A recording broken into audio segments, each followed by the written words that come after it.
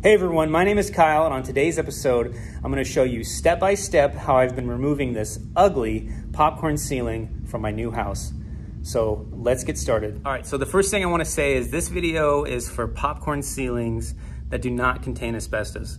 Now, if your popcorn ceiling does contain asbestos, that calls for a whole nother protocol to be done to make sure that you contain all those asbestos fibers when you start scraping it, because you are going to disturb it and there's stuff's going to be in the air.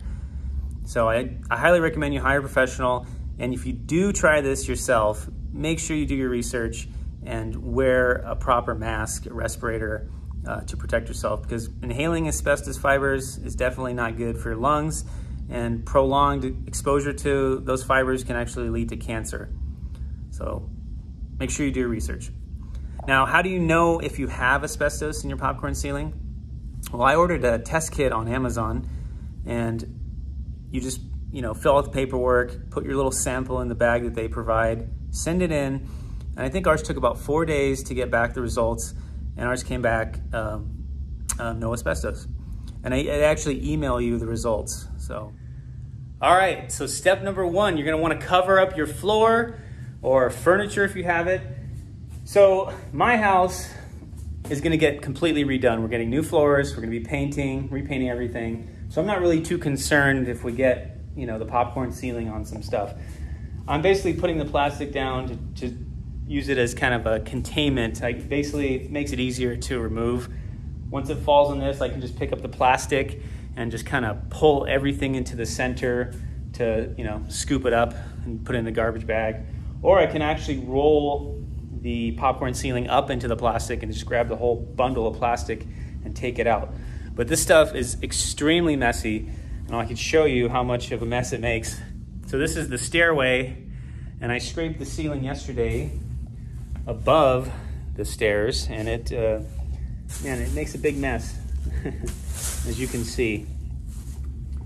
Now, if you have furniture in your house, you're definitely gonna wanna cover everything extremely good. Take your time and do a good job on the prep, because if you start walking on this plastic and it starts coming up, you're gonna get popcorn particles everywhere.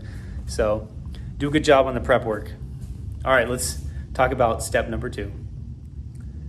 All right, so the second step is you're gonna wanna wet the ceiling to soften the popcorn material. So what do I use to do that? I use an airless paint sprayer. You can use any airless paint sprayer. And instead of paint, I just put water in the bucket and spray it on the ceiling. There's a paint sprayer. Now, if you don't have a paint sprayer, you can also use one of those pump sprayers that you can get at Home Depot for pretty cheap. They're probably like 15 bucks, 20 bucks. And you can also use that to do it. But I recommend using that paint sprayer. It makes it a lot easier to get the ceiling wet. Now, depending on your walls, how good they're painted, you need to be careful on the corners when you're wetting the ceiling, because if you get this too wet in the corner, you can run the risk of damaging the texture on this wall. I don't want to ruin these walls. So I highly recommend you be careful with that. If you're really worried about wrecking them, I maybe recommend putting some plastic up along the top just to kind of protect the walls. Or you can actually get a thin board. I've got one in this room. I'll show you what I did. You can take a board like this. It's a thin piece of plywood. And while you're getting it wet, you can stick it up in the corner and spray the water to kind of protect that wall surface. A little bit of water won't hurt anything, but it all depends on your house and how it's been painted and how good the paint is. So definitely be careful with that. I haven't had any problems with the walls peeling off. They've actually been pretty durable, and so I'm not covering mine. All right, so I'm gonna start spraying this ceiling. All right, so you're probably wondering, how many coats of water do you put on the ceiling? Now that depends on how much it's been painted. So the more it's been painted, the more coats of water you're gonna wanna put. So my house, I've been getting away with 2 coats. One of the rooms did take 3 coats of water. So I just basically sprayed on kind of let it soak in a little bit, maybe a few minutes, then I'll spray it again with water. So let's start spraying.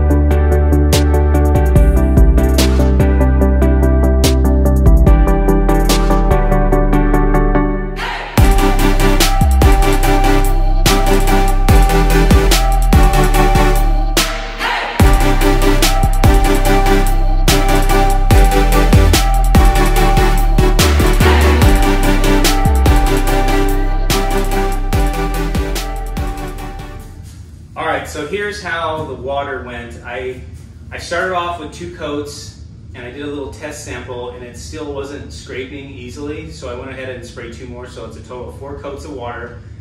I used about 6 gallons of water. It's quite a bit of water. I sprayed on this ceiling and then the hallway kind of wraps around another maybe 6 feet, 4 feet wide. And it is ready to scrape. So what I've got here, this is my scraping tool. It's just a 12-inch sheetrock knife duct taped to a 1-inch PVC pipe. Now you can use any kind of painter's pole, any kind of pole that you can find will work. This is all I had in my truck when I started this, and I was too lazy to drive to my other house to get the proper painting pole. But yeah, use a little duct tape and you got yourself a scraper. And this is what I've been using for the entire house. It's been working out great. You want to make sure your scraper kind of has a slight curve in it so that when you're pushing it against the ceiling, you don't gouge these corners into the ceiling. You don't want it curved the other way to where the corners are bent up.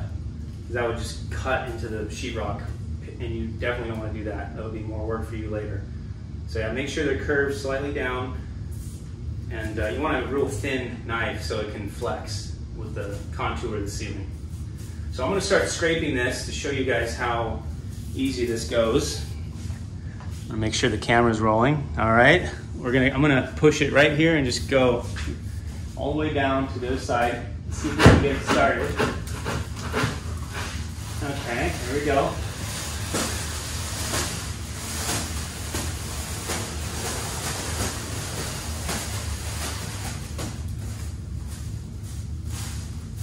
Pretty simple. It's coming off pretty good. It's a little tough right here on the corner where it meets the other sheetrock.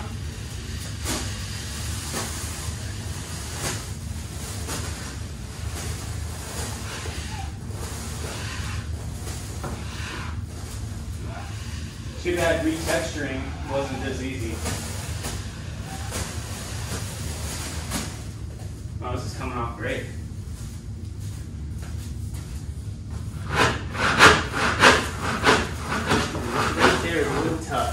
Once you get that on, it comes right off.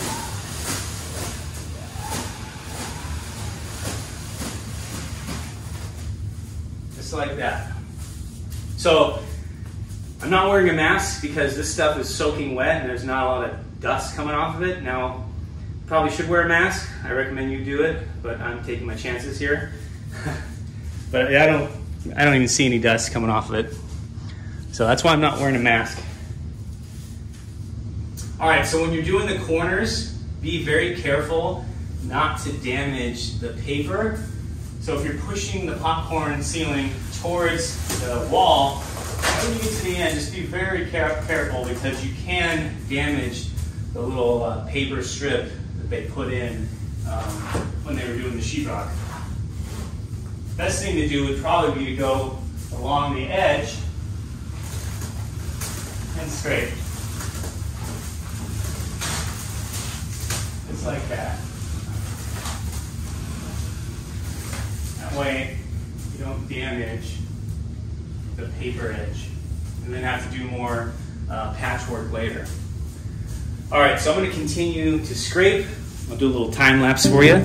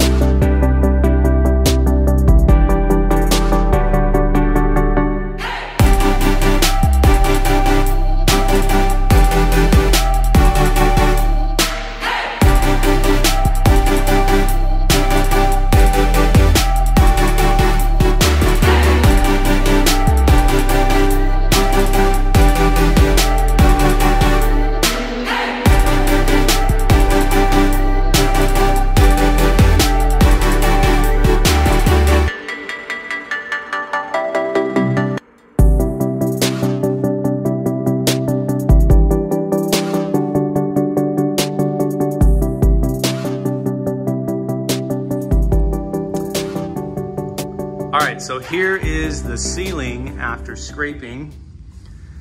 Now this took me about 20 minutes to scrape. It would have been a lot quicker if I wasn't filming this process. Probably would have maybe taken like, it probably would have taken like 10 minutes. But I had to do some camera angles for you guys. Here's the hallway that I scraped. Yeah, everything came off great.